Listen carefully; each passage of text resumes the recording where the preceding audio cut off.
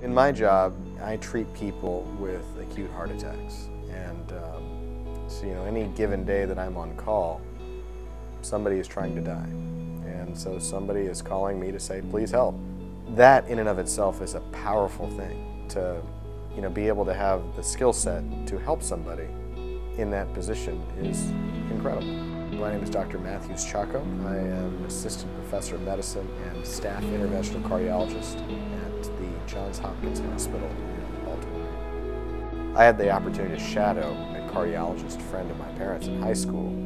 I knew that I liked science and I also liked people. And so for me, it seemed like a career in medicine might be a good way to combine those two things. My family has a legacy at APU. My father was a graduate. My younger brother attended APU. Both of us were soccer players there. I was a center midfielder. You're the distributor, and you have to be aware of everything that's going on around you. I think during invasive procedures like I do, there's a lot of things going on. Patient's vital signs. You're working with intricate equipment.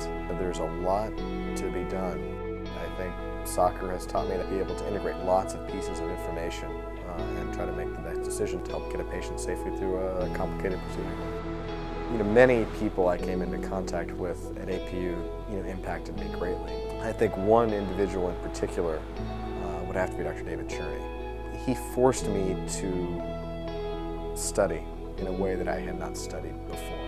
I would stay up all night, and I knew that he wouldn't be testing for the material on the page. He would test you on what was in the footnotes and the small print. He taught me to not only know the big picture, but to know the details and to know them well.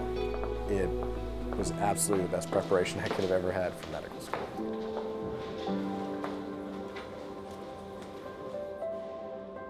For me, walking into the hospital is a privilege and honor every day.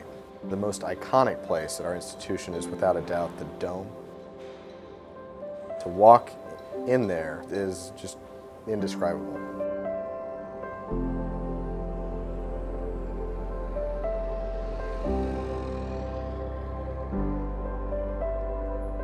You can come from humble beginnings and you can do great things.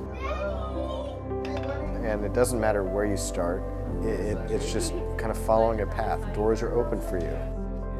It's just amazing the way things unfold. And you don't know where it's going to go next, but you have to have faith that somebody else is guiding you, that somebody else is leading you in the right direction. And APU, is the foundation of all that.